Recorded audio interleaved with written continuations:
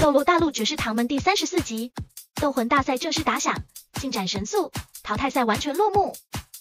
霍雨浩耍帅成功，一招团灭对手。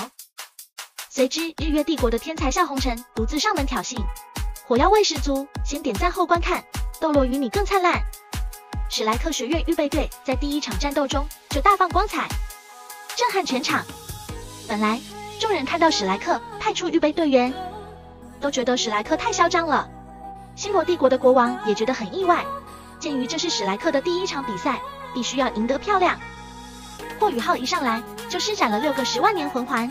其实，在上场之前，周一就已经提醒了霍雨浩，他希望霍雨浩能好好利用自己的模拟魂技。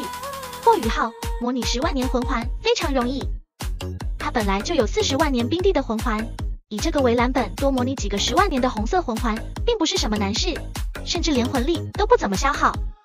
霍雨浩的模拟不只是看起来像10万年魂环那么简单，就连10万年魂环的气息也可以一并模拟出来。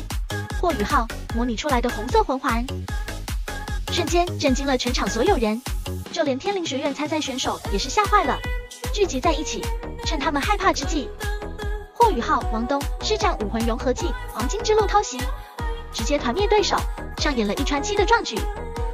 接下来周一不会让霍雨浩登场，而是徐30的个人秀。周一表示，只要霍雨浩不暴露自己的实力，其他学院就会觉得霍雨浩真的有6个10万年魂环，这也可以起到虚张声势的效果。在以往的斗魂大赛淘汰赛中，几乎所有的学院都派出精锐队伍，准备一举夺魁。但是像史莱克学院隐藏正选队员，反而派出预备队员的做法，着实震惊到了日月皇家魂导器学院。尤其是霍雨浩居然有6个10万年红色魂环，更是激起了日月帝国最强天才夏红尘的忌惮。夏红尘居然直接找上门来，当面挑衅霍雨浩，还倒数大拇指，火药味十足。不过霍雨浩扔下一句：“你能挺进决赛再来找我。”同样也是霸气十足。日月皇家魂导师学院与史莱克学院那可是针锋相对，也是彼此最强劲的对手。夏红尘更是日月帝国千年难见的天才，原本是指望他击败史莱克学院，没想到史莱克学院出了一个霍雨浩，风头完全盖过他。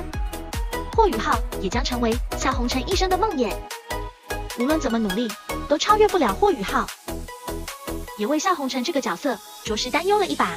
以上是本期的全部内容，各位觉得霍雨浩整场表现怎么样呢？说你的看法。喜欢斗罗大陆动画的话，请点赞分享视频。第一次到访的看官记得订阅频道。小红与你下期再会。